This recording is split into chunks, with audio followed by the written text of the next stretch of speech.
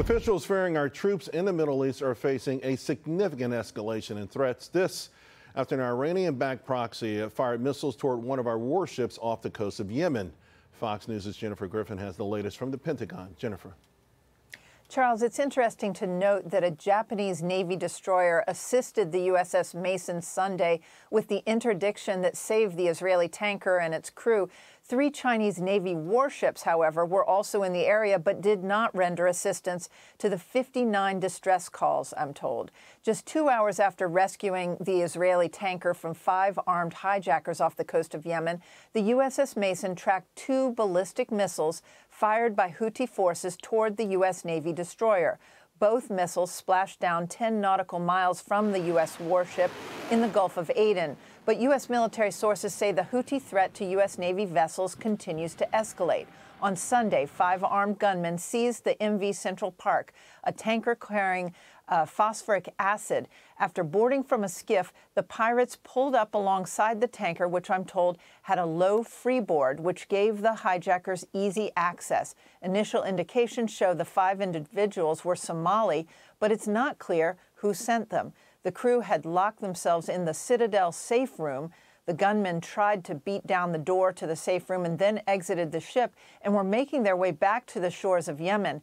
U.S. Navy personnel fired warning shots and pursued and arrested them as a U.S. helicopter gunship flew cover. The hijackers are being held on the USS Mason, being questioned by the U.S. military under counter-piracy authorities.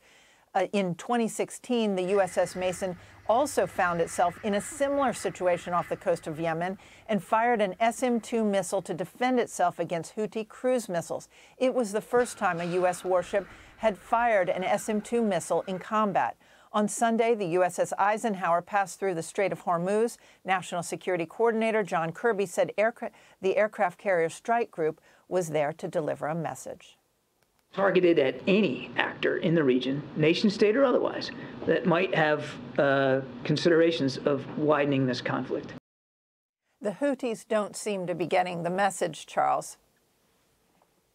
Let you go. On that note, obviously we show strength. We go there and our presence is felt. There's an aura about America's presence. By the same token, though, it feels like these are escalating. I think 74 actions have been taken against American troops.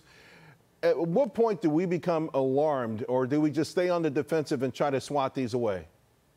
Well, it's interesting, Charles, because I was just looking back at the timeline for the number of attacks that the U.S. Navy has either fielded or intercepted or not responded to from the Houthis in the last 2 to 3 weeks. If you go back to November 8th, remember the Houthis shot down a $32 million MQ-9 Reaper drone.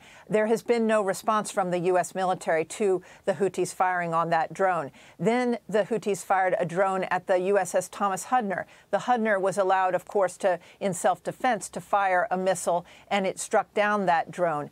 But the number of missiles coming out of Yemen toward either Eilat in Israel or targeting ships, and now we have these hijackers that were making their way to the Yemeni shores after trying to take that Israeli tanker. The threats are mounting, and what is a bit baffling to many who know this region is why the U.S. military has not been given the authorities from the White House to fire back and to strike in Yemen. They have fired back a few times in Iraq and Syria, but it's been few and far between from those 74 attacks that we've documented of rockets and drones that are constantly, almost nightly, targeting U.S. troops that are at those outposts and bases in Syria and Iraq. Wow. Charles? Jennifer Griffin at the Pentagon, rather. Thank you so much. Always appreciate it. Hey, Sean Hannity here. Hey, click here to subscribe to Fox News YouTube page and catch our hottest interviews and most compelling analysis. You will not get it anywhere else.